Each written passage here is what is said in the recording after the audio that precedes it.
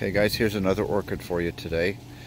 This one is Coelogyne Burfordiense, and I hope I said that right. It's a hybrid between Coelogyne pandurata and Coelogyne asperata. It combines a couple of nice features of both parents. Obviously you get the beautiful green color with the black markings of the pandurata. One of the nice things is that on the lip of this you get some really nice color from the asperata parent. You get the brown warts on the lip. Pandurata is usually white at those crests and keels there on the lips.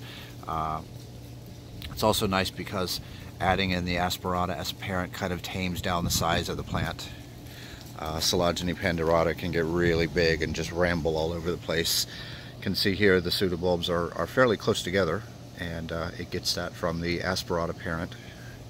It's a really nice plant. The flowers smell good. They smell kind of like honey.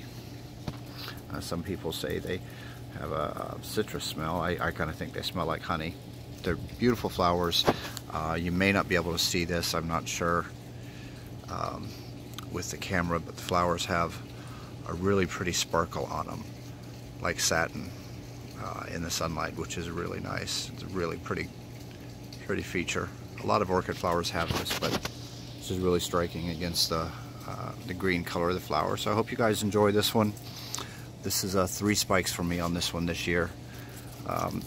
That spike was the first one, and then I got this one and this one, which would have had 12 flowers on it, but the end got broken. It was real windy here about a week ago, and just as it was coming out, the end of it got snapped off, unfortunately. Otherwise this would have been a really nice bloom on this plant. But 3 nice new growths on it, and 3 blooming leads this year, maybe even more next year. Enjoy.